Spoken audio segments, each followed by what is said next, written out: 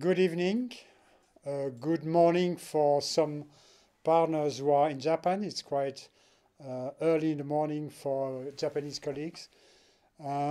We are very pleased to welcome you to this second webinar focused on PORSAV. So what is PORSAV? PORSAV is a European-funded project that was initiated at the time of the COVID. And the aim of this project was to try to find solutions to prevent the dissemination of the virus inside of the operating theaters or inside of the hospitals. And of course, by extension, progressively, with the change in COVID management, we looked also at the potential fatalities related to the smoke, surgical smoke in the theaters.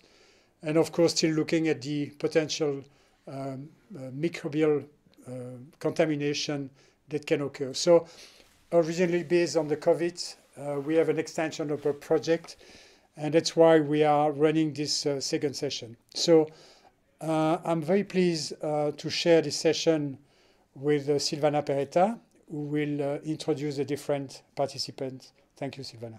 Thank you, Bernard. Those who had to wake up very early, but I think it's worth the while. I'm sitting here at ERICAD in Strasbourg with, to my right side, Pietro Riva, who's an upper GI surgeon who recently joined the team. And it is my great pleasure to co-chair this session with Bernard, but also with Dr. Debbie Keller, who's assistant professor of surgery. She's a brilliant surgical entrepreneur and scientist, and she will join in August the Marks Colorectal Lung Canal Medical Center. And she's going to also be our first speaker, talking about the current guidelines. What do we know about surgical smoke and potential infection risk? Debbie. Thank you so much. Thank you for the introduction and the pleasure of speaking. So COVID started with so much uncertainty and fear. I think it's very important that we talk about, at this point, 2 years in, what do we actually know about this virus? First, we know it's an RNA virus and we know the size of it. We know how long the half-life is. It's usually 1 hour, although some particles remain stable for up to 16 hours. We know that UV light greatly reduces the stability of the virus, while humidity and lower temperatures can increase the stability and give it greater lifespan. We also know that there's been viral RNA detected in feces, blood, serum, saliva, and urine, but it hasn't been live. It's very rare for live virus to be detected, so just having virus detection is not analogous to having it be contagious. No live viral DNA or RNA has been detected in peritoneal fluid to this point. And we also know how it's transmitted, through close contacts, droplets, and aerosols. It happens when we're breathing, it happens when we're talking, and it happens to greater degrees when we increase the volume of our voice, which is why masking helps in all situations. So depending on the size of the particles is dependent on how it is transmitted. Droplet spray is for larger particle size. It can happen directly through touch or indirectly through fomites, and if droplets are inhaled, then they behave as aerosols. So aerosols are airborne transmission of smaller particles, less than 5 nanometers, and they're absorbed via the respiratory mucosa or across the conjunctiva of the eyes. It can be during exhalation when we breathe in the aerosols that are produced from the nose and mouth of those who are infected, and no direct contact needed for that, or during inhalation when the microscopic particles and aerosols are evaporated through droplets that already exist. And there are aerosol generating procedures. We know these already. Obviously intubation and extubation, but also endoscopy, which is very pertinent for us, upper and lower and bronchoscopy, as well as TEEs, surgical smoke produced by heat generating devices, and NG tube insertion, which is something we don't often think of, as well as CPR, bag mask ventilation, during suctioning, inserting chest tubes, thoracotomies, and tracheotomies. Now, there are guidelines that have been put out and updated multiple times for management.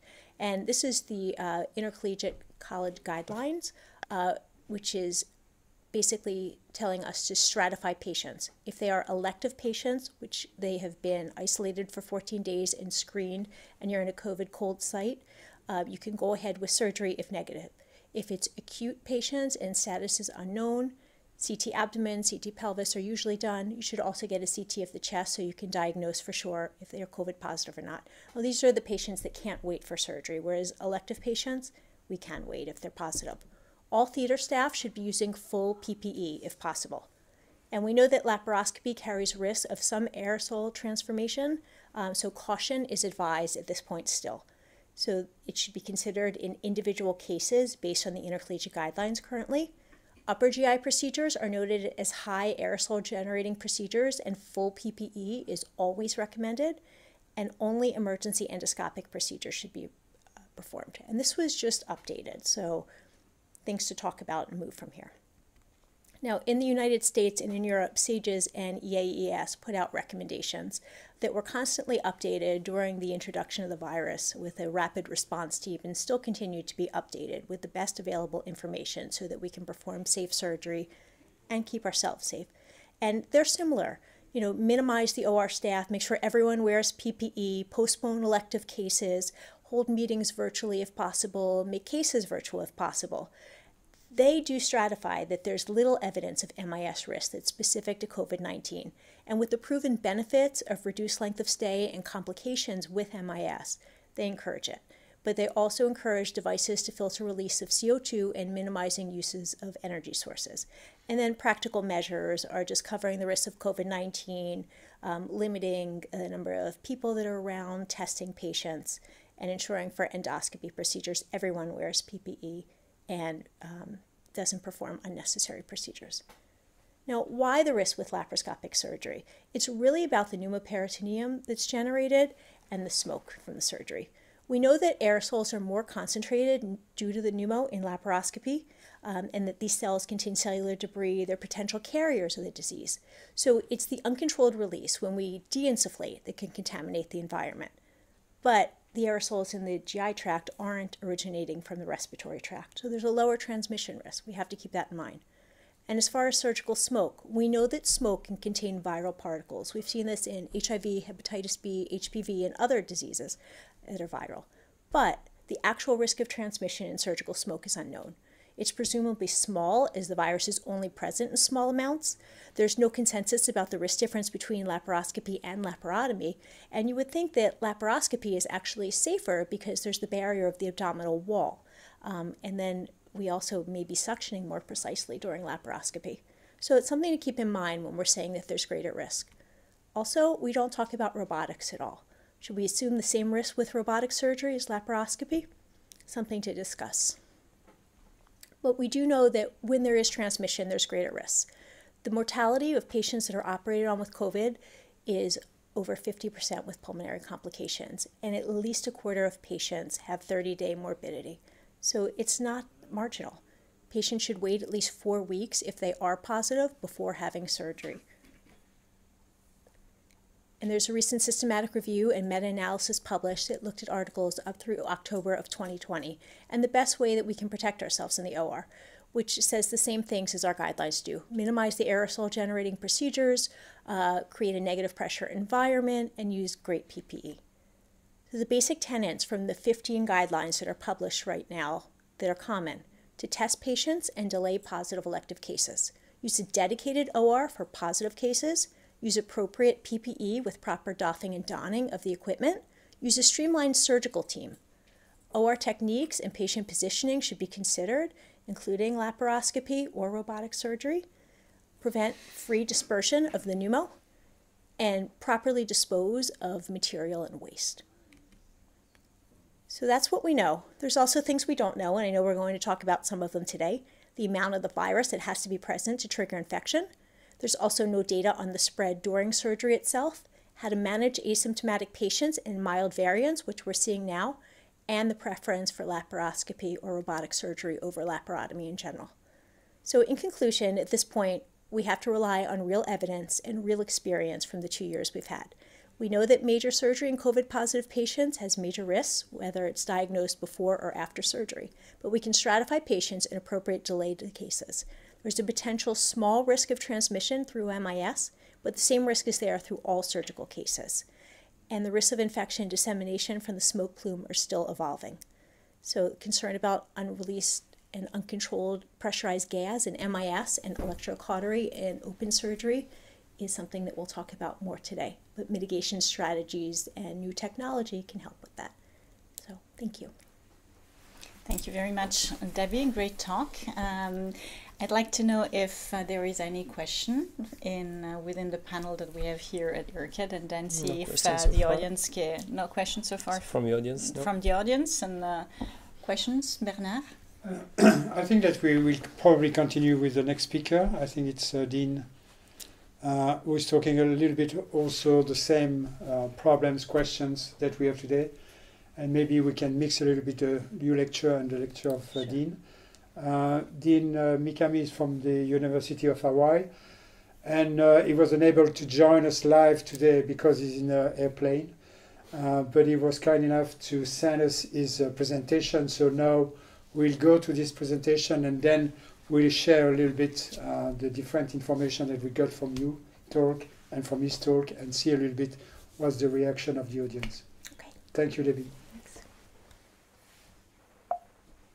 Hi, my name is Dean Mikami, and today I'll be talking about risk mitigation strategies for aerosolization and surgical smoke. I want to thank Dr. Delamang and Dr. Keller for this opportunity to present at this conference. Here are my disclosures.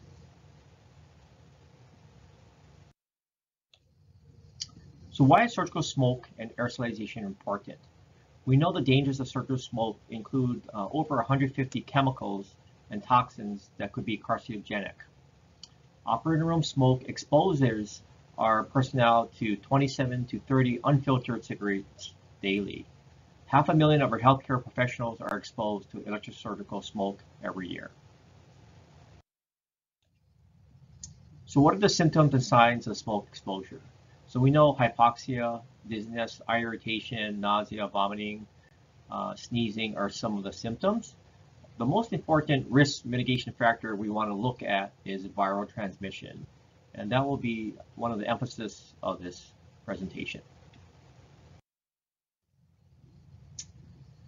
So the dangers of surgical smoke to the patient include carbon monoxide, preventing oxygen binding, carboxyhemoglobin that lowers oxygen levels, methemoglobin causes hemoglobin to not function correctly. It can cause false pulse oximeter readings and port site metastasis.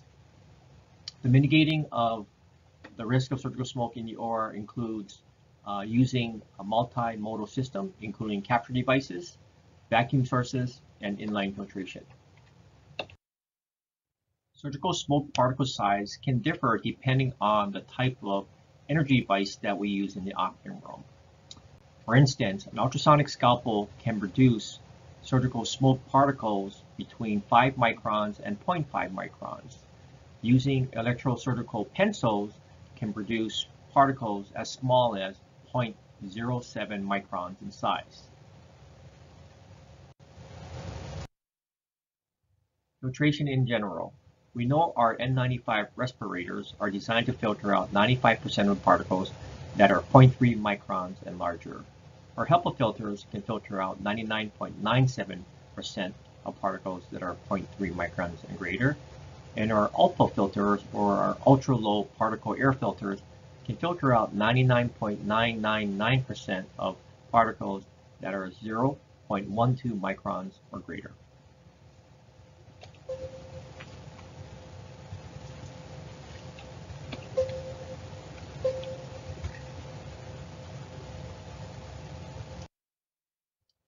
So next, I would like to talk about some of the mechanisms of filtration. There are 5 common recognized mechanisms of filtration, including straining, inertial impaction, diffusion, electrostatic attraction, and interception. The main 2 filtration mechanisms we use with our N95 masks are diffusion with random Brownian motion and electrostatic attraction. So for straining, as a particle moves through our filter medium, it gets caught between the fibers, as depicted in our straining cartoon. For inertial impaction, the fibers hit directly on the filter medium, and the medium captures the particle. For interception, the filter media with its fibers can actually intercept or catch the particle as it goes through the filter medium. For electrostatic attraction, the particles are charged along with the filter mechanism, creating attraction to the filter mechanism. And random Brownian motion depicts the particles are not moving in a straight line, but are moving in a random motion, and this increases the filter media picking up the particle.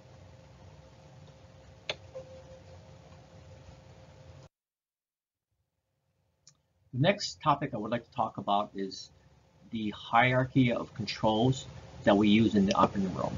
The National Institutes for Occupational Safety and Health have come up with this diagram depicting the ways we eliminate risk in the OR as far as surgical smoke is concerned. Number one, the most important, elimination. So we physically remove the hazard. This is done by our OR ventilations, where we have 15 exchanges per hour. We can substitute the hazard by utilizing positive pressure or negative pressure operating rooms, where we actually push clean air into the OR, and this air that is in the OR is then filtered out, thus substituting the hazard. Engineering controls are used by only having the necessary people or personnel in the OR. So we isolate people from the hazard. In administrative controls, we change the way people work. We educate our OR staff and our surgeons on the mitigation techniques that we should be using in the operating room. And lastly, the least effective way is we protect our healthcare workers by having them wear PPE in the operating room. So filtration in the operating room is used for all open laparoscopic endoscopic procedures. It is a multifaceted approach, which includes proper room filtration and ventilation, appropriate personal protective equipment, and smoke evacuation devices with a suction and filtration system. The next concept we'll be talking about is engineering controls and room ventilations. So most operating rooms operate under a positive pressure environment. We have about 15 exchanges per hour, so about 5 exchanges every 20 minutes. After 5 minutes of electrosurgical use, it can raise the concentration of particles in the room from 60,000 to 1 million particles per cubic feet through the entire room. After 20 minutes of electrosurgical use, positive pressure air circulation reduces the particle concentration back to baseline levels. Next, I'll be talking about evacuation and filtration mechanisms that we use in the OR. Number one, ensure that you have a proper ALPA filter, which includes a triple filtration system. That includes a pre-filter, an ALPA filter, and a charcoal filter. When using inline suction, you want to make sure your inline suction has an ALPA filter between the wall suction and the suction canister. For smoke evacuators, we have to be sure that ALPA filter systems are used. You need to check the filter life indicator before cases, and to make sure that the device is working properly before your case. Other capture devices that we use within the OR, including our surgical pencils, oftentimes will have a suction apparatus hooked up to the pencil itself. We want to use these smoke evacuators within 2 inches of our surgical field.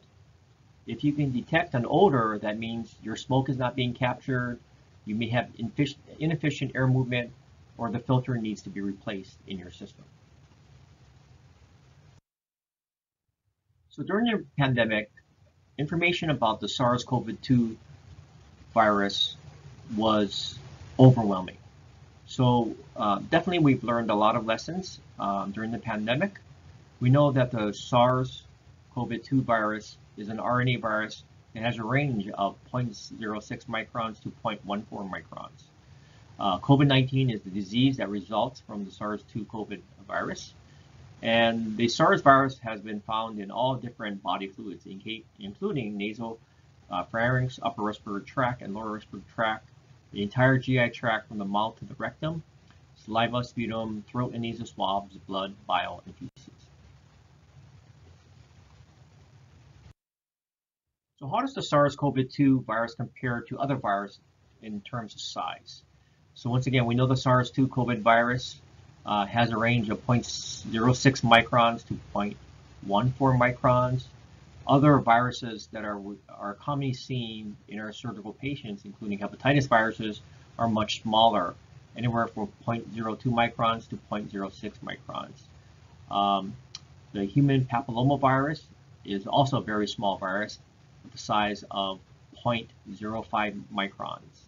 Our other viruses that we tend to see in our surgical patients, including influenza, is rather large, 10 to 70 microns.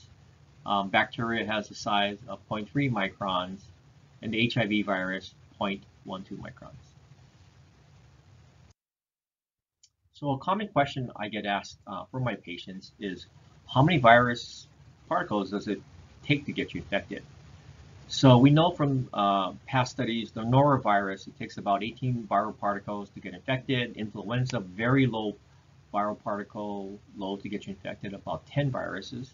The SARS-CoV-2, we don't have an answer yet, but we predict it's a very low dose, especially with the variants that we've seen in the past, like the Omicron variant. So what can we do to mitigate the risk of surgical smoke in open surgery? If surgical smoke is not evacuated, it can be detected for up to 20 minutes after the energy device is used within the operating room. Porcine studies have found bacteria and HPV viruses in surgical smoke in the blend and the cut mode. It was not found in higher voltages while using the coag mode, but these higher coag mode voltages increase the risk of wound infections. The risk to the OR personnel was lower when the OR personnel wore N95 masks, and we know that hepatitis B viruses can be found in surgical smoke. Options for mitigation of smoke in open surgery. This includes using an attached suction device to your electrosurgical pencil that is hooked up to an ALPA filter. A regular suction wand is capable of efficiently capturing 95 to 99% of smoke, assuming adequate levels of suction, when the suction device is within 2 inches of the smoke source. Mitigation factors for laparoscopic surgery. Number 1, incision for ports should be as small as possible to allow passage of ports, but not allow for leakage around the ports. Number 2, an ultrafiltration or ALPA filter should be used if available. Number 3, keep your pneumoperitoneum as low as possible. Number 4, suction of CO2 or smoke with standard suction irrigators connected to a non-filtered reservoir should be minimized. Number 5, electrosurgical unit should be set to the lowest possible setting for the desired effects. And number 6, during desulfation, all escaping CO2 gas and smoke should be captured with an ultrafiltration system, and desulfation mode should be used on your insufflation device if available. Special considerations for infectious disease in addition to standard smoke mitigation. All members in the OR should wear N95 masks.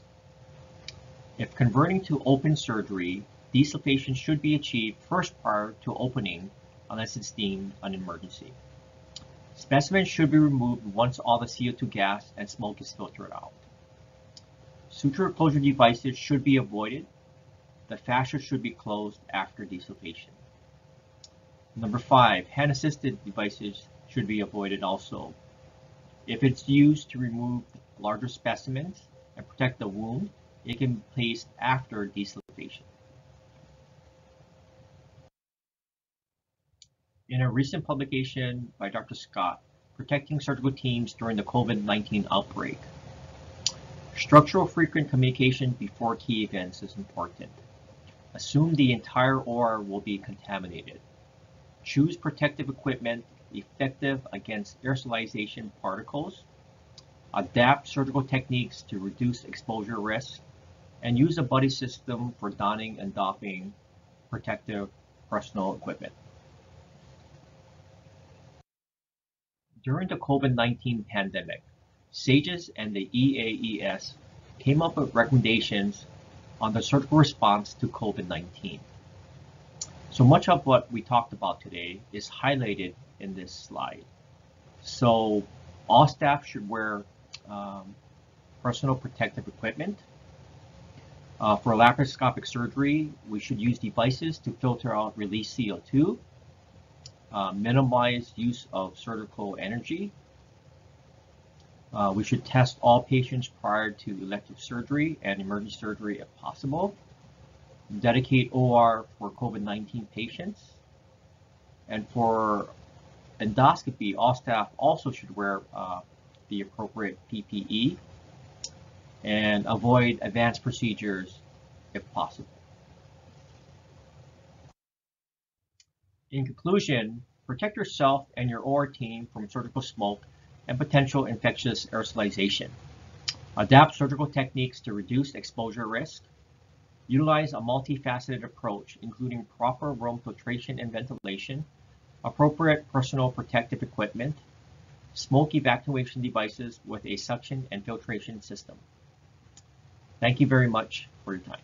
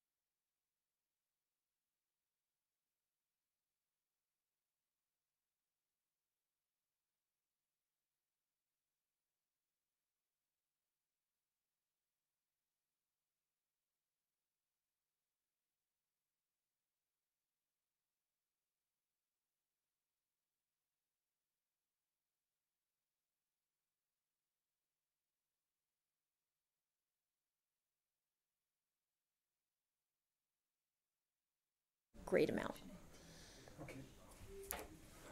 Yes, and then we would like to ask the audience, and we did actually, if you're following the current guidelines. And Pietro, you want to comment on the poll? So yeah, so we have a positive answer in 80% of the participants.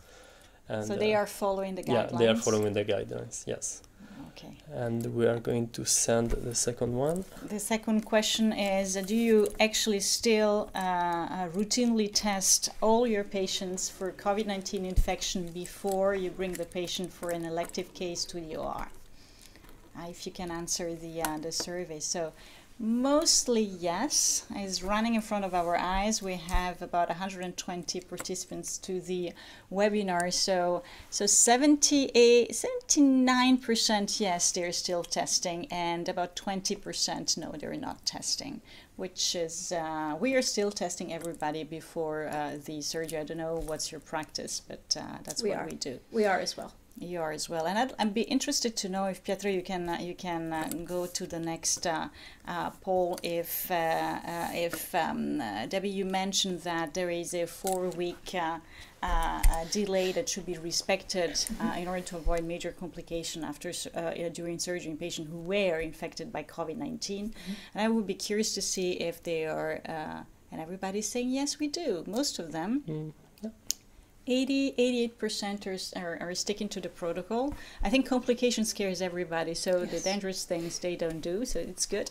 But how about asymptomatic patients? Are you still testing patients with no COVID symptom among the participants? Let's see what they have. We are testing everybody, symptomatic and of course symptomatic. We are not operating, but asymptomatic patient. Yes, most people are. Okay. And what about in the US? You were saying that we are. You are. We are. It's mostly asymptomatic patients that are coming up and testing positive and causing delays and cancellations and havoc basically in the surgery schedule. But the rates are going up right now in the United States, so it is an issue. And there is a question to say, is this going to be the same complication rate in an asymptomatic patient than it was, in a symptomatic patient at the beginning of the pandemic when the COVID surge data came out? It's real questions we need to answer. What was the range of positivity in these patients who are totally asymptomatic going for surgery? When you're testing these patients, all patients? About 20% of patients are coming back positive. Okay. Which is significant. Significant number. I encourage everybody to write questions in the chat. You can also raise your hand if you want to ask a question live. Don't be shy. We will be delighted to hear your voice and to talk to you directly. But I think we can move on to the next presentation. And Dr. Watanabe, I know he's already connected, so thank you so much for joining us. It's our pleasure. We enjoyed very much your presentation at SAGES, and we are very excited to hear it again. And Dr. Watanabe is going to talk about surgical smoke coming from energy devices. The floor is yours. Hi, everyone. Can you hear me? Yes. Yeah. Okay. Thank you for having me in this webinar. It's a great honor to be able to speak to you today. Maybe probably good evening, everyone, and good morning in Japan, I guess. I'm going to introduce an overview of surgical smoke and then share our current research findings.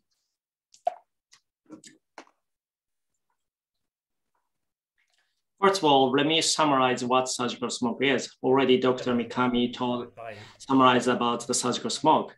Surgical energy devices generate smoke which contains a fine particle and ultrafine particle, including water, chemicals, volatile organic compounds, VOCs, dead and live materials, and bacteria, viruses, and malignant cells. Dr. Watanabe, just 1 second. Sorry, could you please go full screen with your slides because you're in presenter mode? Because we. Okay, sure. Wait a second. Yes, thank you. No problem.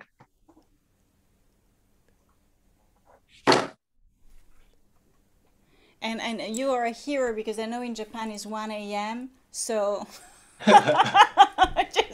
Sorry about that. For doing. Yes, yes. Wait a second. I'm not sure why.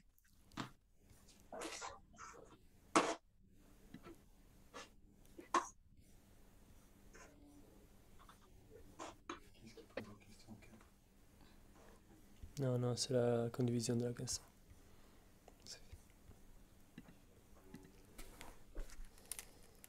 How about this? Let's see. Wait a second. I'm so sorry. Don't worry.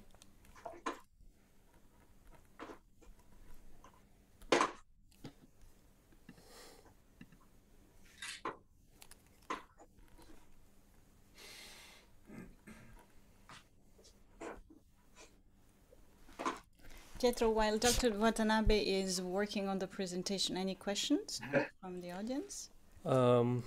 There is a specific question about the treatment for COVID in case the doctor get in touch with an asymptomatic patient after surgery, if there's a role for COVID medication as a prophylaxis. But Dr. Watanabe, it's okay. It's perfect. Okay. Sorry about that. Thank you very much. Okay. So the surgical energy devices have generated a lot of things already I explained.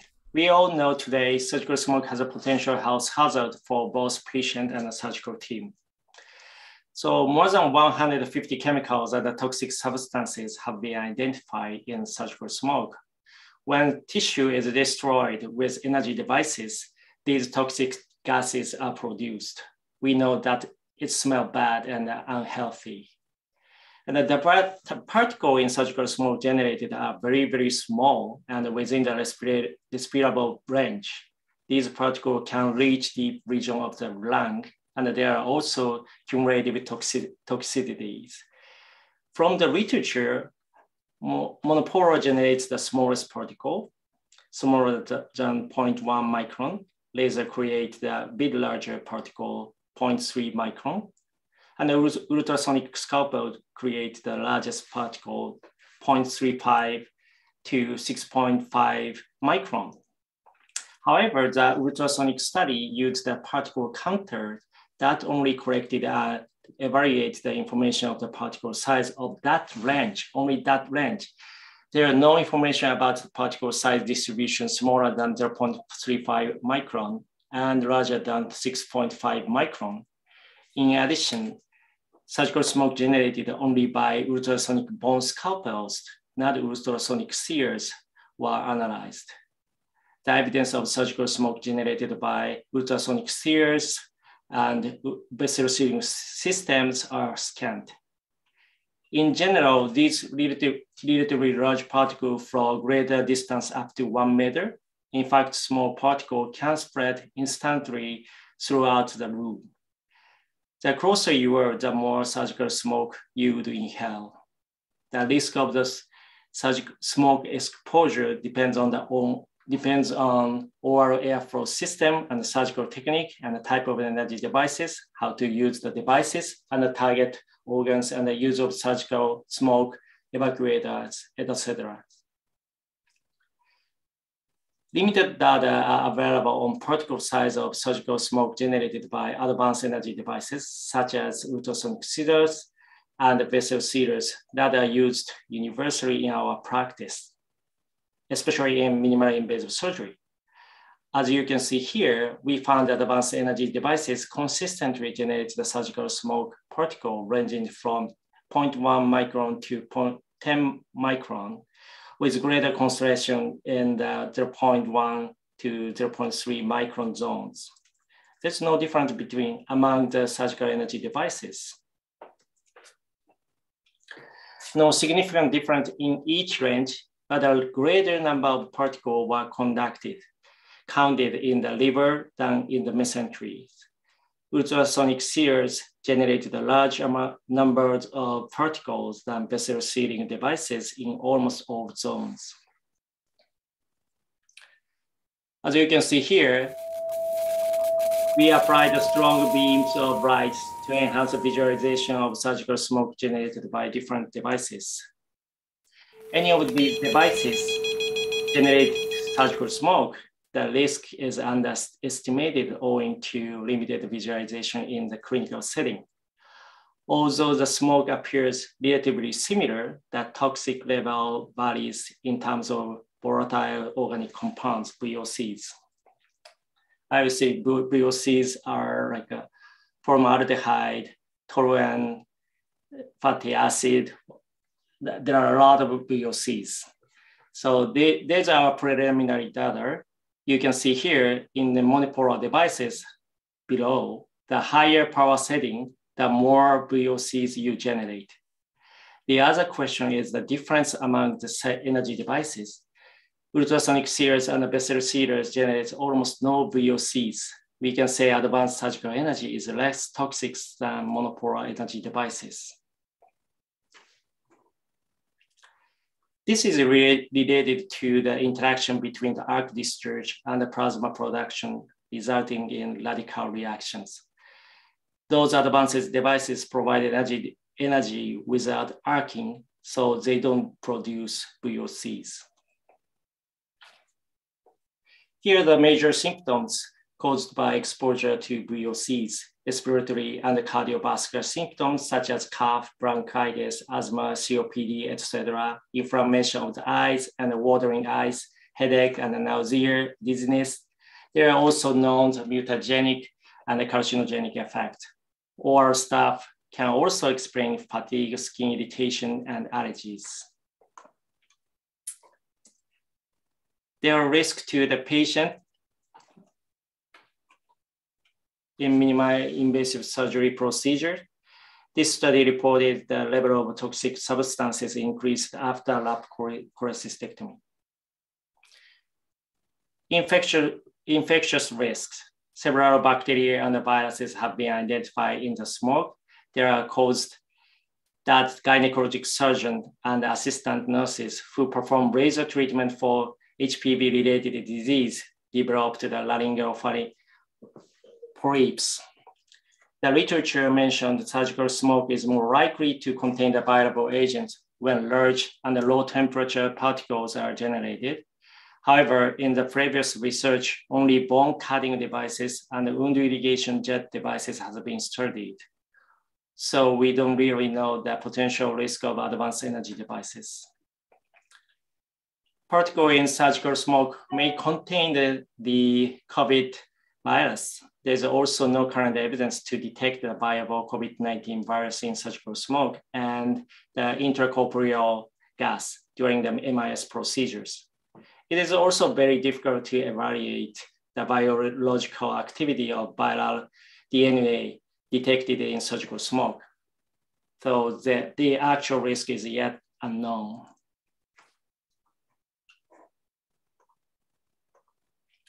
Sometimes the risk is underestimated because of the limited visualization in the clinical setting. Surgeons don't believe in something that they cannot see. Let me visualize the surgical smoke here. You will be surprised. Fine or ultrafine particle flow for longer than you expected because the corner of the room are not effectively ventilated. This is a limitation of most OR air ventilation system today. Air ventilation system in the OR provided a clean environment around the patient from the ceiling to the patient, basically to prevent the surgical site infection. It is not intended to reduce surgical smoke or clean the entire room. We can protect the patient, which is good, but it is hard to protect the OR team member from surgical smoke. Here, I will share the images illustrating the impact of operating lights on the OR floor. You can see here the difference between the OR light above patient versus the off-center, slightly off-center position. Operating room lights can block clean air flow from the ceiling. The surgical team needs to be aware of this. As you can see here, we can decrease the risk significantly by using smoke evacuator.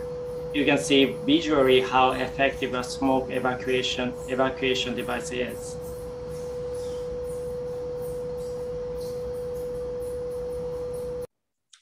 During MIS procedure, we might lose visibility in the surgical field due to smoke, resulting in the potential delay of procedure or unintended injury. In minimally invasive surgery, the risk might not be significant when comparing open surgery. However, when inserting or removing the instrument, smoke leaks out of the port. We have to be aware of this.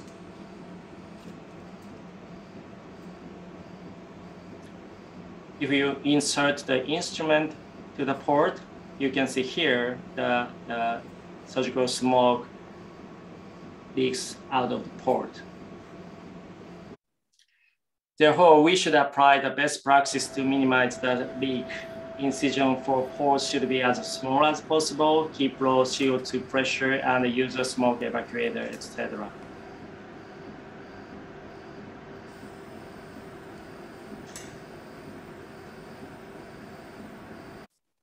In summary, surgical smoke contains toxic gases and vapors, and it can be generated by any energy devices, and is a hazard to patient and or personnel. Thank you. Thank you very much, Dr. Watanabe. Fantastic presentation. We were all glued to the screen watching the smoke coming out of our patients. So we will probably all die from cancer in the OR if we don't take action. And as you said, now we see, now we know. So I think this is the perfect introduction to the rest of the webinar, which is really being concentrated on how we can, what action can we take in order to stop this from happening.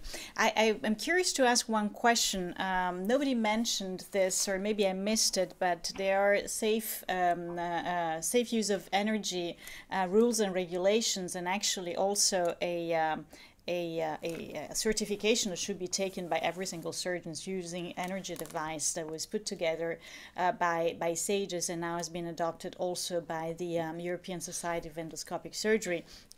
I'm curious to know and to ask Debbie if she's aware of any action being taken to update those guidelines to include what we have just seen and to include problems related to infection, COVID-19, but in general all infection and potential cancerogenic effect of smoke for the personnel, not only for the surgeon. I know that SAGES and EAES continually update their general guidelines. I don't believe that FUSE has been updated yet, but I'm sure it's a work in progress as new information is coming out, and some from one of our speakers. What about in Japan, Dr. Watanabe? What action have you taken? Have you updated your guidelines or is in process? So I'm updating the information from our research on the website, using our website. And the Japanese Surgical Society, the site that provide the link of our website, and we are actively update the information. Okay. And also I'm sharing my research findings to SAGES FUSE members, so they know most of my research project. Perfect. And well, Pietro will pose one question asking what kind of smoke controlling guidelines each of you have seen being applied to their own institution and hospital, maybe more than one. So we will be curious to know.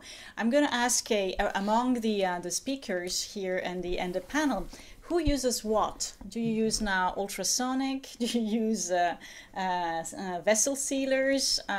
What do you do in your practice? And have you ever thought about this kind of side effects? Starting with me. Yes. I do use ultrasonic. I do use vessel sealers. I do try to minimize using any electrosurgical units possible. Go for scissors more than hooks and other more smoke generating equipment in robotic procedures. We do think about it. We try to use specialized filtration as much as we can, but at the end of the day, it's doing the safest thing for the patient, doing the best surgery we can do, and then just trying to minimize as much as possible with the tools. Bernard? Yeah, personally, I'm using the vessel sealer, so the bipolar system, and I was very pleased to see that it's probably the safest one. And the comments about robotic surgery is quite interesting, because when we're looking at people doing robotic surgery, a lot of people are moving from the usual instruments, harmonic or bipolar sealing device, to the hook because of the robot. And I was very impressed by the results of the study of Dr. Watanabe, showing that the monopolar surgery is the higher risk. And today with the robotic, which is sort of an evolution, we're using a system that is more harmful than the the harmonic system, the ultrasonic system, or the bipolar sealer. So it's quite interesting to see that by moving from one technology, which is very sexy, we're creating potentially more problems. So we have to, this is a very important piece of information. We should think about that, or using very sophisticated protecting device against smoke. So very important message from this lecture. And I think also that what you showed very nicely is not only what kind of instruments do you use, and of course monopolar is the one that is generating the most of smoke, but also how you set it up. Yeah. And I think that if we go around all the participants of the webinar, we all come from different setting, and I'm not sure that we all check what is the setting before we start operating. So that should be something that we should do in the interest of the surgery and the patients, but also in the interest of the of our interest and the personnel that's working with us. What was the result of the poll? So we polls? have some results from the pool, and the question was which of these smoke mitigation actions did your hospital adopted during and after the pandemic? And so in the first place we have trocar's incisions as small as possible, with 65% of people using it. On the second place we have to keep the pneumoperitoneum as low as possible. Then the third one is to set the electrosurgery units as low as possible. Which percentage? 41%. Okay. And fourth, we have at the same 27%, we have ultrafiltration, so smoke evacuation system or filtration, and a minimization of CO2 suction with the standard suctioning or irrigation devices. And at the very last place, we have desufflation of CO2 with an ultrafiltration system or with a proper insufflator. Very interesting. Yeah, so only 16% of people are using it. Do you have some comments on that, Dr. Watanabe? Thank you. So interesting result. So the smoke evacuator is most effective to minimize the risk of surgical smoke, of course. And I'm very surprised. And the lowest, set the lowest energy device set as low as possible is very important as well, I think. Thank you. So in terms of infectious risk. Yeah. Yes, lesson to be learned for everybody. Yeah, that's very interesting because we can continue in the program, and that's the moment for introduction of the guy who has really imagined the PORSAV project, so this system that would help surgeons protecting not only the surgeons but the other staff. John O'Dea is the CEO of Irish company called Paleare, and together with Ronan Cahill from UCD in Dublin, they were thinking about developing some devices to try to control this problem with gas aerosolization. And as I was mentioning at the introduction of this webinar, that was developed in this European funded project. And John will give some rationale for the development and the innovation in this field. So John, thank you again for having this brilliant idea and developing this project with us. Thank you very much, Bernard. And I suppose if we cast our minds back to, I guess it was March 2020, I mean, there was a lot of activity going on around respiratory masks and reducing leaks, and non-invasive ventilation was becoming a big problem. You know, there was, suggestions that really CPAP was dangerous and we should move away from non-invasive modalities. And amongst that whole thing, when I was looking at the leaks around the mask, I thought, well, we've similar leaks in surgery. And so I really, I suppose I got talking with Ronan Cahill, who we'd been collaborating with on some other projects. And so very quickly, we prototyped some concepts, which were like a lot of first prototypes, these huge rings. And then I suppose, they worked, but they were rather big. And rather fortuitously, around the early summer, the EU came out with a program looking for solutions to address COVID in all their sense. It wasn't just specifically around the area of medical devices, but everything from apps and so on and so on. So we'd obviously work very closely with Ronan. We'd work very closely with ERCAD. And I suppose at the stage we were at back in March and April, there was really no sense how big a problem this was going to get. I mean, laparoscopic surgery was almost being poo-pooed as a way forward, and the need to go backwards into open surgery was actually being advocated. So this was a problem. A lot of laparoscopic surgery had stopped, and really we didn't have a handle on how large the problem would get. Are you hearing me okay, by the way? Just check, are you hearing me okay?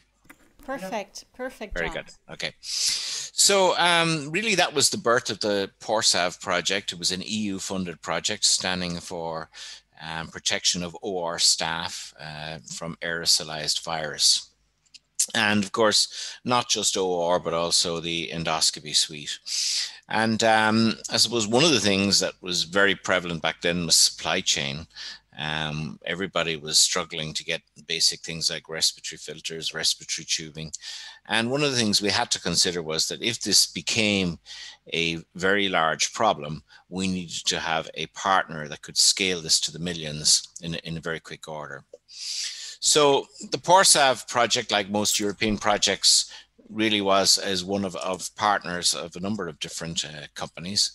John, and yes, John, sorry, we don't see your slides. I don't know if you do have slides. I guess you do. Yes, I do. Yeah. Yes. Could you please share them? Okay. Can you see them now? Yes. Yeah. Yes. Okay.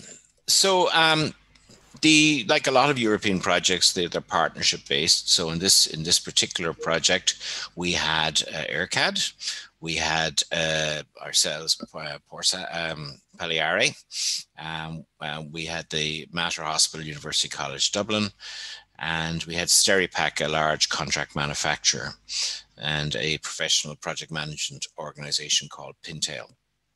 So our role, Pagliari, was really the development of the product, and you're going to see a little more about this in the ensuing talk. So I won't talk too much about the products other than in a generic sense. So really the first product, Leak Trap, comprises of a series of vacuum rings, one which is stuck to the surface of the abdomen and the other which is stuck to the top of the trocar.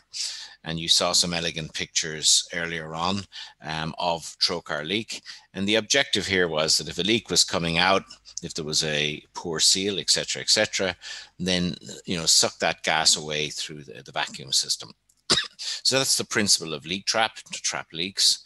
And secondly, for endoscopy, we wanted a solution that similarly protected the endoscopist, and Dr. Pereira's talk will cover that. So our role in the project was to complete the design to a stage that it could be used clinically, develop the various regulatory and risk file documentation that are necessary to do trials, particularly in Europe, undertake the regulatory certification testing, European notified body and FDA submissions, and then set up a vacuum unit manufacturing line. This device can be used with a high flow surgical evacuator system. But we've been working on some further developments to improve the vacuum level and the amount of flow, because one thing one has to bear in mind is that you don't just have one trocar, you could have 5. And if you've got 5 trocars, you could have 10 of these, so there's a lot of flow required to be evacuated. And a lot of work had gone into characterizing just how much flow was needed indeed to achieve a satisfactory vacuum. Steripack then, these are one of the larger contract manufacturing companies in Europe, and essentially they were tasked with establishing a manufacturing line for those components that we would want to be able to scale to millions in a very, very quick order. The clinical validation then was really in 2 sites, with UCD taking the lead for this task. And really, it was interesting that the Schlieren technology was seen in one of the earlier presentations as well. And we were lucky to have an expert in Schlieren technology in UCD. And so UCD were tasked with coming up with a way to not only image the leaks coming out from the trocars, but to actually quantitatively assess the degree of those leaks, the spread of those leaks, and the velocity of those leaks. And we'll hear a little about that later on. Obviously, these were trials, even though they're very innocuous devices. Within Europe, unfortunately, we don't really distinguish between low risk and high risk devices in terms of the clinical investigation process. So extensive ethics and competent authority involvement was required to allow us to evaluate these devices.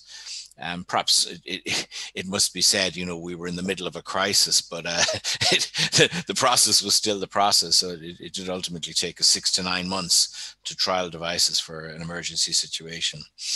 Thirdly, the clinical validation, really, this is the key task that you're going to hear a bit more about later, of the leak trap and intertrap devices, was the key clinical work that was undertaken in this project. And finally, the clinical investigation report needs to be prepared both for the EU and for publication. And finally, as with any technology, we need to educate the community around the extent of the problem. And indeed, today's meeting is one aspect of that. Develop training materials for live courses, engage with the professional societies such as SAGES, EAES and AFS to promote improved leak management awareness and training. I must say, I too was rather shocked at that 16% figure in the survey just presented there. So perhaps a little more engagement with the societies around these would be something that would be a beneficial output from this project. And finally, ERCAD, which is one of the leading surgical training centers in the world, has training sites all over the world. And therefore, if we wanted to get out the message around this whole topic, what better place to set up training centers. So there were the 4 main facets of the PORSAV project. And I think what I'll do now is I'll pass back to our chair, and you'll hear a little more about the clinical aspects, which are, of course, the most interesting aspects today. Thank you very much, John, and thank you for being the initiator of such a collaboration. It's always a pleasure to work both with you and your team. You were upgraded because I noticed that on the program you are Italian now. So I think that we have been working for so many years together that now you get honorary. You can tell from my accent, Savannah. Yeah. Yes, exactly. You're more than welcome in Italy. I have two words of Italian. Ciao is one. So I think we can take pronto. Pronto, yes, pronto, subito. So grazie, John, and then we're going to move to the other Irish of the team, Professor Ronald Kyle. Ronald is a dear friend. Bernard already introduced him, but he's a chief of surgery at Mater Hospital University College in Dublin. Ronald is a brilliant surgeon, a very successful, creative surgeon scientist, and is really fast in getting idea into projects and products. So it is my pleasure to leave you the floor, Ronan, to talk about the clinical experience with this PORSAV project in the laparoscopic field. Thank you, Savannah. Thank you, Bernard and Debbie. It's lovely to be in this webinar.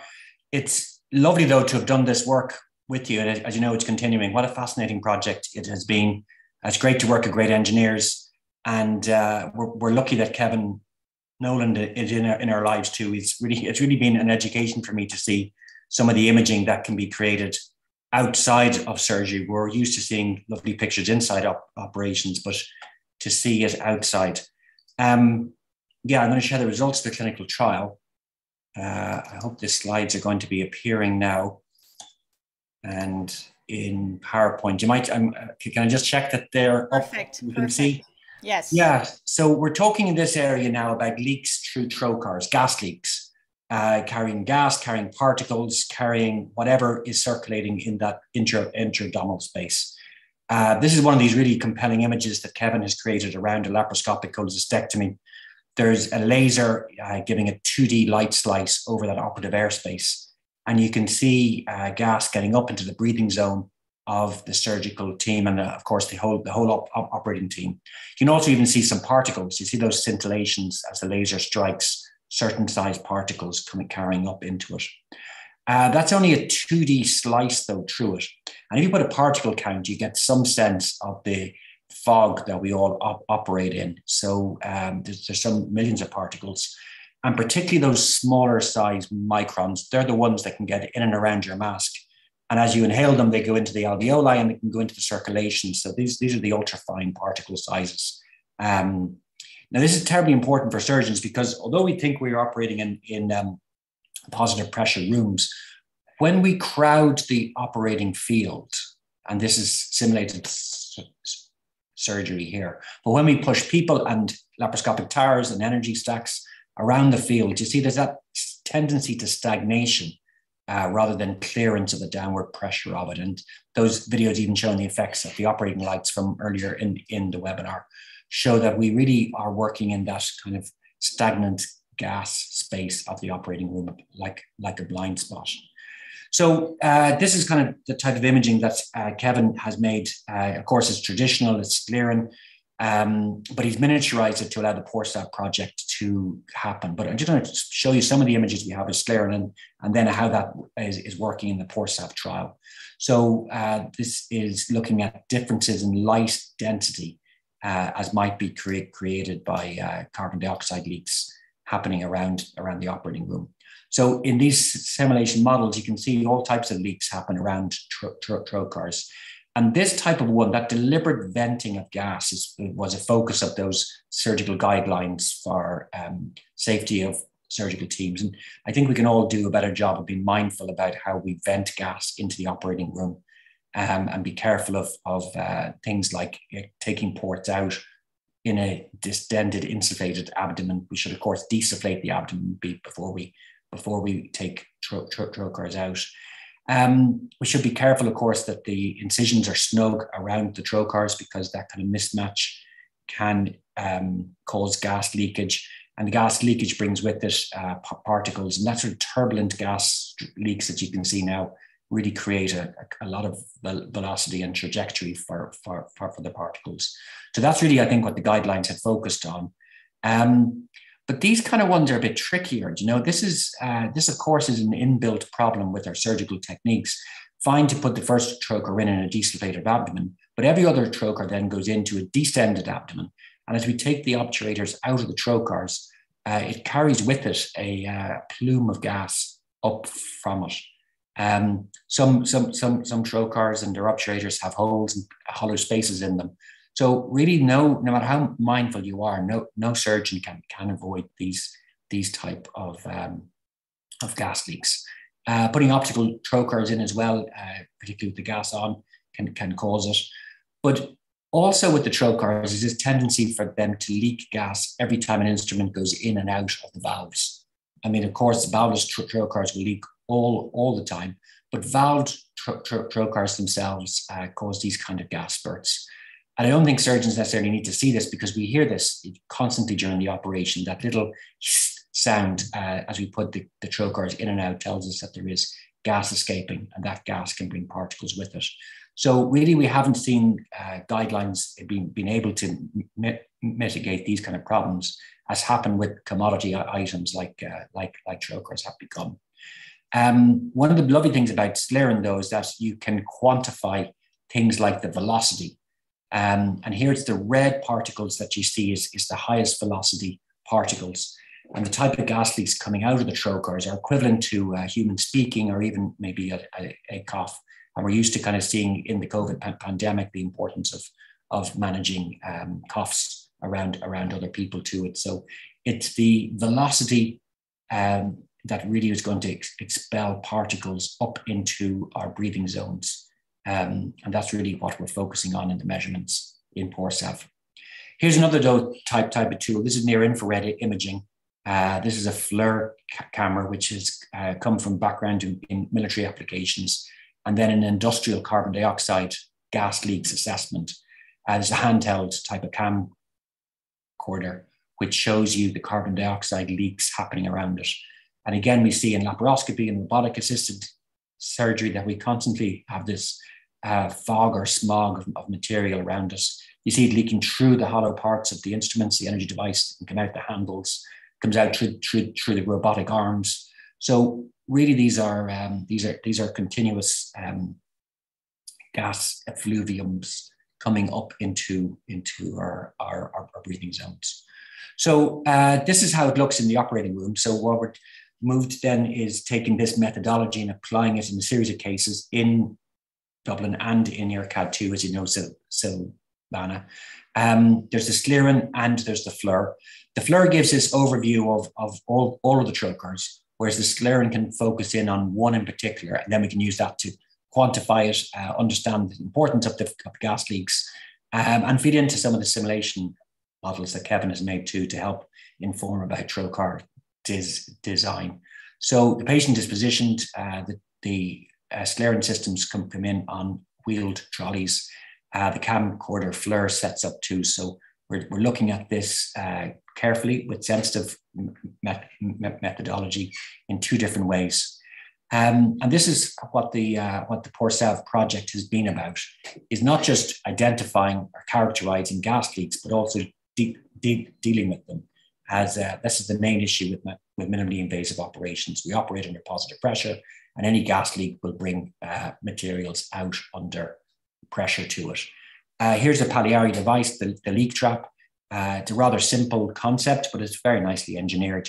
That a vacuum ring placed just at the base of the trocar at the time of insertion, and a second vacuum ring up at the atrium. So the concept here is that these can be applied to any trocar by any manufacturer, and a gentle continuous vacuum can be applied and eliminate or deviate some of those gas leaks, because gas leak up is the vertical gas leaks really are the ones that get into our breathing zones, whereas keeping gas leaks down along the abdomen or down towards the floor is of course a much safer way to do it. So these type of rings are applied to every trocar. These are a series of laparoscopic cholecystectomy cases, and we're imaging externally with the sclerin device and with the FLIR system. Here you see the second one going in. It's really rather straightforward. And although the tubing might look a bit of a nuisance, it doesn't impair the instrument movement around it. So here you can see instruments being inserted into the leak trap. When you disrupt the valves, of course, there can be gas coming through it, like a suture on a specimen bag. And this is the FLIR imaging happening simultaneously to the sclerin imaging. So we'll show you the what a control leak looks like. This is a trocar in a laparoscopic cholecystectomy. You see these type of leaks happen out with it. This is without the leak trap device on it. This is a swab that you might use to clean the trocar before putting in the port. And you see quite a lot of vortex gas coming out of it. When you put the leak trap devices on, you can see in this case there's really no leak at all, or perhaps a slight little horizontal cough of gas coming out, but certainly nothing that is threatening the breathing zone of the surgical teams. The next video will just show again a deviated gas stream because of those suction that's been applied. Mostly the problem being up at the valves of the trocars. Small little cough there coming out, quite different to what we were seeing before. So this type of dual modality imaging creates a lot of information, as anyone looking at videos will know. And although we haven't finished the analysis of the clinical series yet, and indeed the clinical series is still ongoing, here's just some interim analysis. So if we split up those type of leaks into maybe 4 type of categories, But the class 3 ones are those high velocity plumes that carry materials up into the breathing zone of the patients, of the operating team. And then 0 is no leak. So really the issue is how many class 3 leaks are happening with or without the leak trap. And this is the type of information that we're seeing. So if we take the first 12 cases, 6 patients on the control group, 6 at the intervention. It's a teaching hospital. Often these are acute cases too. So the operations are taking a mean of about an hour. I guess doing the imaging adds maybe 5 minutes onto each case too. You can see the number of instrument exchanges are considerable in both the control group and the leak trap group, with a mean of 30 instrument exchanges happening per case, and quite well balanced between the two groups. But there's really a big difference in the type 3 leaks happening. So that happens in about 46% of cases of the trocars, particularly, as you can see on the left-hand side of the graph, later in the case. I guess as the valves are fatiguing and not quite causing the same seal as they do earlier on. Although actually there are even still some type 3 leaks earlier in the experience, almost as soon as you start operating. Whereas in the leak trap case, that type 3 leak has really dropped down to into the range of 2%. So we've got much more analysis to do to kind of build out the story of what's happening and what that means. But in summary, I think what we can see from this work already is that these sort of gas leaks, effluvias and aerosols are really common in laparoscopic surgery, and it's part of our milieu of where we stand and where we operate. Imaging methods can be applied intraoperatively during operations to help people understand and see these leaks. But importantly, they can quantify these leaks. And although these leaks are significant, they're modifiable. Through smart, and John, I hope you forgive me if I say rather simple, elegant of course, but simple engineering methods that can be applied to trocars to better our OR environment. Because really, I mean, the time surgeons pay attention to trocars at the start of the case, and then of course they have to focus on doing the operation then, and can't keep coming back to kind of check how the trocars are doing. So certainly we should be better able to conserve carbon dioxide, but safer for whatever our concerns is, whether it's carcinogenic materials, potentially cancer cells, or microbial diseases. And although COVID hasn't proven to be directly spread by this way, it'd be simply awful if we get shut down again by some other future pandemic, because we still haven't yet addressed that constant nuisance of gas leaks in surgery. So really interested in your thoughts, and it's been a great project to be involved in. Thank you very much. Thank you very much, Ronan. A fantastic talk. It seems like we were thinking only about COVID, but we opened a whole can of worm, basically. And I almost feel that, you know, in our homes we have smoke detectors to prevent fires. So we should have the same thing in the OR, because today we have some measures that are in place, like filters and positive pressures, as all the previous speakers and you too, you mentioned. But we cannot visualize, there is not a way to actually measure the amount of smoke that is in the OR, and where is the smoke and what kind of smoke.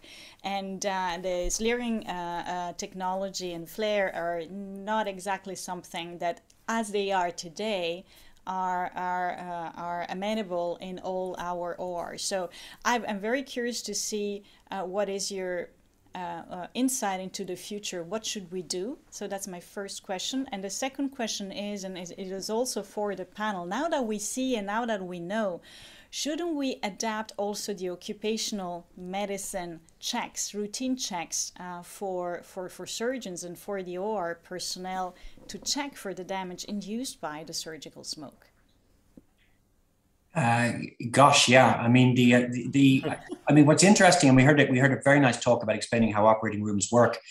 But I mean, like, they're built. That's what the room is designed. You know, the dust monitors are on the wall, or the carbon dioxide monitors are on the wall, and the positive pressure works. It's just we then distort those airflows in surgery by moving, by having people standing around a focused space for some time, and by pushing all that equipment into it. So really it's monitoring that air space. I think we probably haven't quite done yet. Maybe a little badge that people might wear perhaps on it.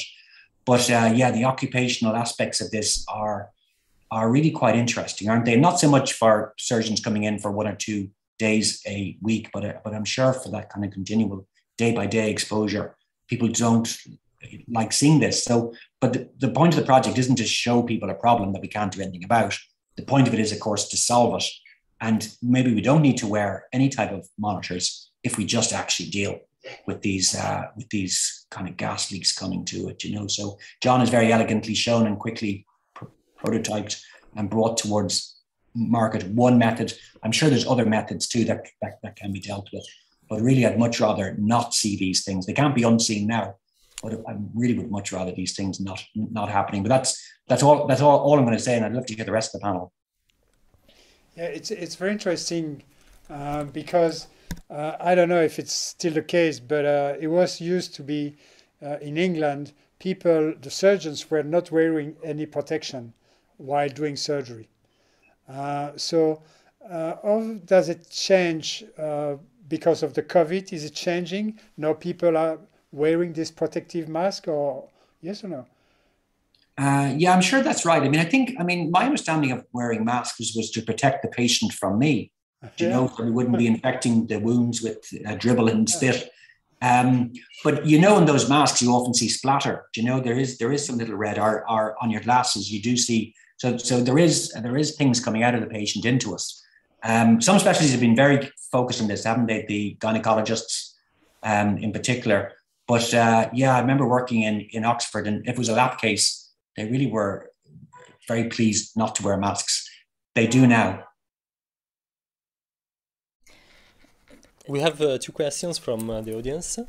The first one is that Professor Cale, it seems that a leak trap applies a little bit more pressure on the skin of the patient where you place the trocar, and so they ask if do the patient refer more pain after the surgery? Yeah, no, we haven't really seen that. It's an adhesive strip that attaches onto it. I'm not sure if you want, we can kind of go back and look at that video again, perhaps. But I haven't noticed any redness around the abdomen, or haven't noticed any more pain about it. But it is a good point. Yeah, sure, we haven't seen that, but it's quite gentle. I mean, you could pull these things off. You know, it's at the fulcrum of the trocar, but you know, so it doesn't tend to come off during the case. But they're not hard to take off afterwards. There isn't a big tension on the skin. I haven't seen. Okay, and the second question is how much is the cost of the air trap, leak trap system? Oh yeah, John. Of course. Well, I mean, it's something that, you know, is going to be double digits rather than triple digits. I mean, that there's actually, it depends how many trocars you want. You know, I mean, the basic kit would be for for a single trocar, and then if you want it for 2 or 3 trocars. The other thing I would say is that, you know, as we go on, it may be that you only really want to use them on the top of the trocar, that the leaks at the base of certainly the 5mm trocars mightn't warrant the expense. But I think as the analysis comes out, we'll get a better sense of that. So, I mean, this is kind of a double digit rather than a triple digit solution, put it that way. Yeah, I have a question to Ronan. We know that you mentioned the size of the incision when we are inserting the trocars. And I know that some people are doing open approach, so they're doing very large incision, and of course it's leaking.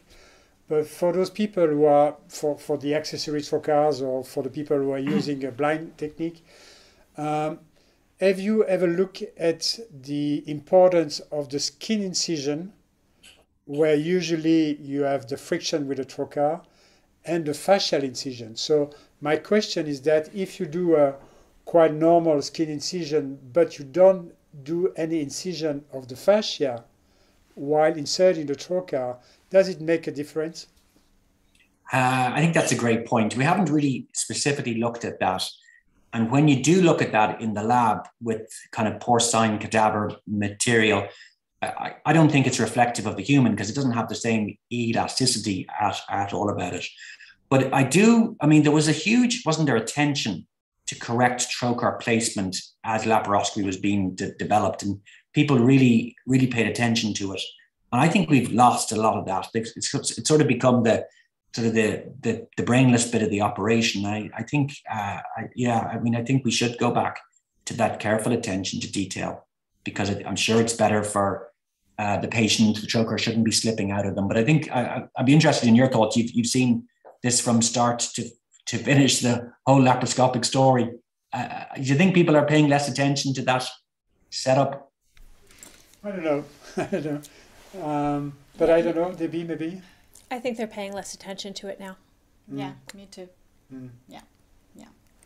And especially the more experience you get, the less attention you play, and probably your residents and fellows are placing the trocar, and you're coming only for bits and pieces of the operation. But I think that it's a very good point. I'm paying a lot of attention to that. Yeah, you it's do. true. I don't know why, but that's something that I'm trying to teach to the young, is the way you're doing the skin incision, the way you're respecting the fascia, etc. But I would be very curious to try to analyze a little bit the importance of these different factors using the Schlieren system. That would be nice. Yeah. Lovely. Yeah, it'd be great. But I do think, it's difficult, particularly in training and with junior people. Like, you can't just beat up all the time on the surgeon to do it better all the time, because these sort of just sticking a hollow straw into the patient should have some, tolerance for if you make a mistake or if you're inexperienced to it.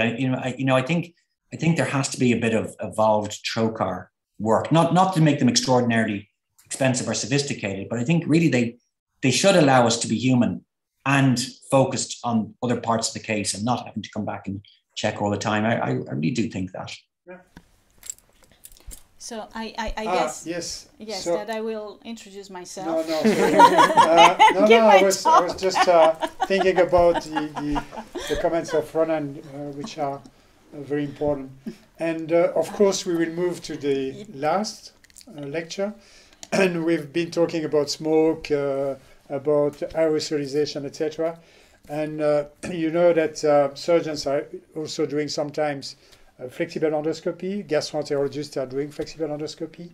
And we never looked really at the problem associated with the flexible endoscopy until the COVID came out.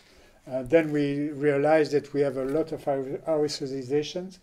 And very recently, we published a study with one of our Korean fellow that shows, you're going to show that? Yes. Okay, so Silvana will talk about that. The smoke in flexible endoscopy is something that is also very important. So I leave the ground to Silvana Peretta. So everybody knows Silvana Peretta, she's professor of surgery in the Hospital of Strasbourg. Laparoscopic surgeon, flexible endoscopic surgeon. So she's the right person to talk about another way to protect people while doing flexible endoscopy. Thank you, Silvana. Thank you very much, Bernard. So I'm going to focus on what we developed in order to protect the personnel, the endoscopist and the nurses and the anesthesiologists or anesthesia tech while doing endoscopy. Endoscopy is an aerosol generating procedure. I love when Ronan talks about surgical plume or effluvium. We get splashes. We get totally covered in all sorts of bodily fluids that I'm not going to comment on today, but you really have a higher risk of being infected when you're doing endoscopy.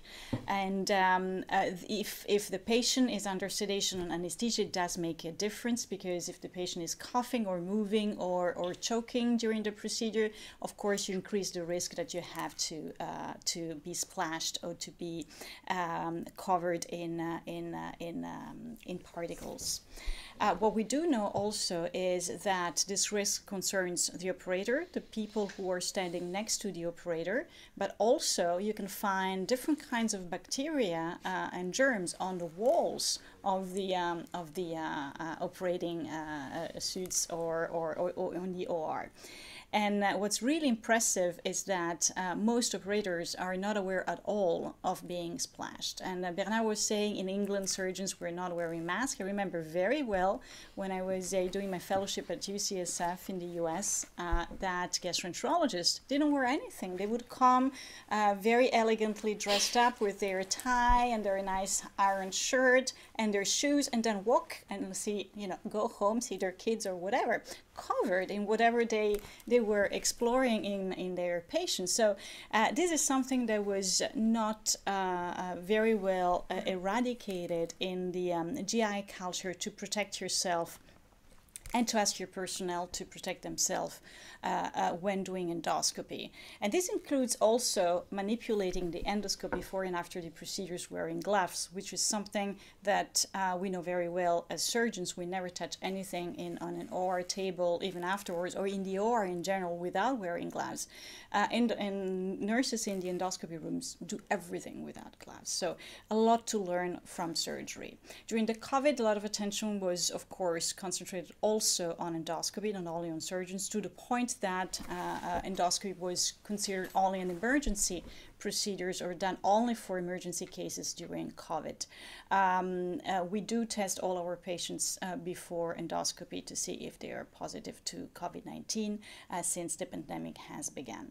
So we talked about upper GI procedures, but lower GI procedures and ERCP procedures are all risky and can all generate potentially infection particles.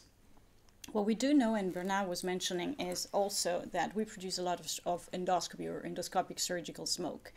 And this is something that is even worse when we are performing an ESD, an endoscopic submucosal dissection, for instance, of the colon or of the mouth, because we don't have a trocar. Actually, the mouth is our trocar, or the anus is our trocar. So you have a lot of gas coming out of the patient with a lot of fluid, a lot of effluvium, a lot of splashes.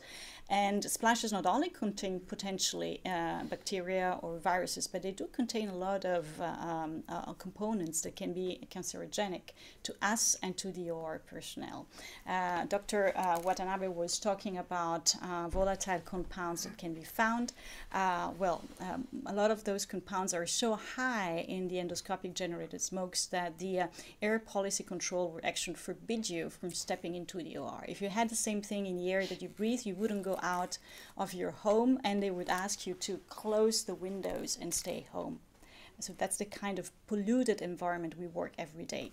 And of course, Ronan said it very well, instead of correcting the behavior, instead of addressing the issue of wearing masks, we should stop the problem at the root and just find solutions that will make what we do safer for all the personnel. That's what we did together with the consortium of the PORSAV project. We created an endotrap device that is trapping the fluids and the splashes and the plumes coming out of the patient. It consists of a soft mask that is covering the face of the patient, the mouth and the nose of the patient, a filter that is filtering the air and the gas generated by the procedure itself, protecting the environment from potential hazards, and also a sheet that is covering the endoscope all the way up to the handles. Here you see how we would normally do an upper GI procedure, and in a couple of seconds you will see the endotrap device. It's very easy to mount. It takes literally 1 minute. You have the mask, which is very soft. It's a standard anesthesia mask that you could use with a Nambu balloon. You slide the endoscope into the device, and then you just pull to cover all the endoscope. And there is something that is very similar to the sheet that you would use in your laparoscopy to protect the cables of your laparoscopic camera. You can see the filter, and you can see that we can actually do the procedures in the same way we would normally do a standard upper GI procedure. We don't have a device for colonoscopy. I know that Debbie is a colorectal surgeon and she does also endoscopies. Maybe it will take a little bit of creativity to deal with that, but we will think about that also. I'm going to pass the floor to Pietro. Pietro, as I mentioned before, is our newly acquired brilliant mind here at ERCAD, and he's the one who's running with us the EndoTrap trial. So Pietro. So good afternoon, everybody. Thank you for a very kind introduction. It's my pleasure to talk to you about the clinical trial.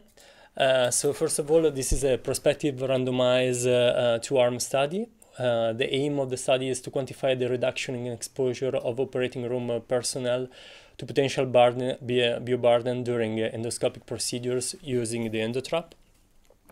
As you can see from the images, we have the two groups, as said, one without the EndoTrap device and one with the EndoTrap device. And you see that the endoscopist is always wearing a face mask. And it's through the face mask that we can quantify the biohazard contamination. So we perform a swab before putting the face shield on the endoscopist to have a time zero of the potential contamination of the mask. We remove all the safety sheets present on the mask, and then we perform the endoscopy.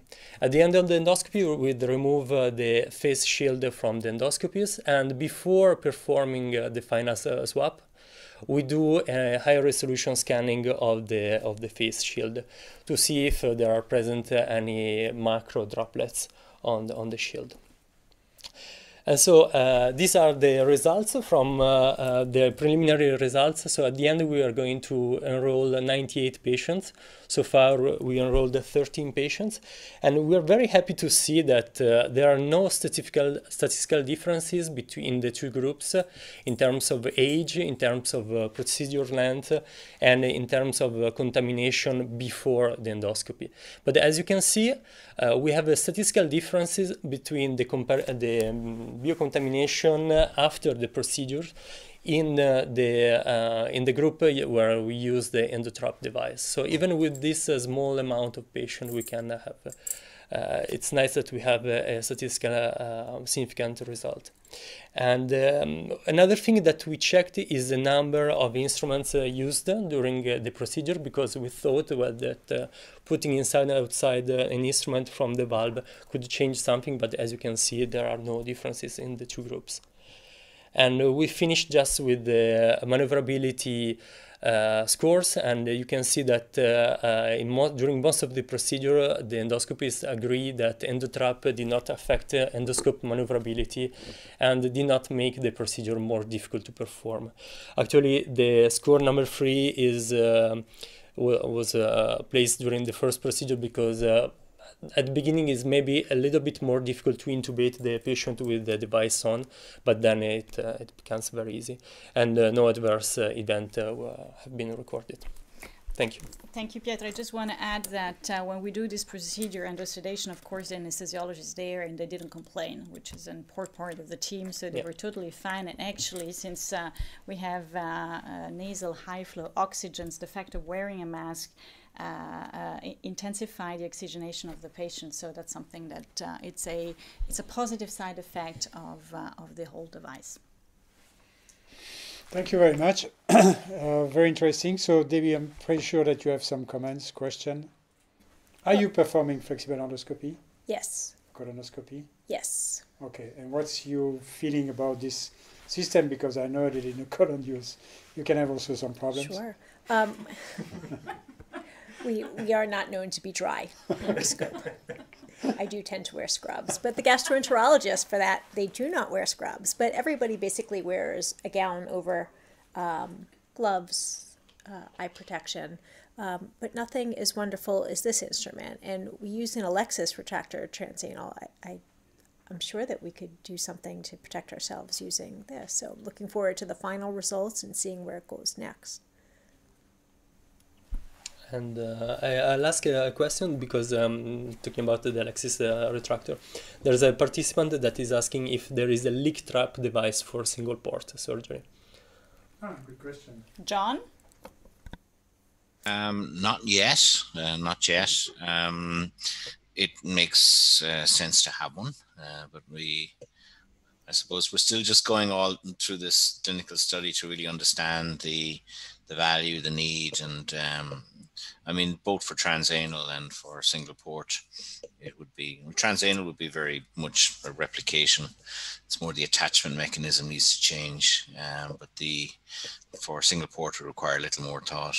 Just one point on endotrap, you know, we're often asked is, well, you know, why don't you just put a seal in the mask? You know, why do you need that long sleeve going along the length of the scope? And the reason for that is very much to not cause friction when you're using the endoscope, because if you have a seal, it will cause friction, and if you don't have friction, you probably don't have a good seal. So the idea here is that, you know, there's no seal within the mask. The sleeve essentially captures anything, and then it pushes up onto the proximal section of the endoscope. So that's the reason why we, you know, there are some ideas that have been put out there around using a seal in the mask, but, you know, for maneuverability, we felt that not to have a seal there, you know, really when you're using it, you don't know it's there, you know, once you got the intubation done.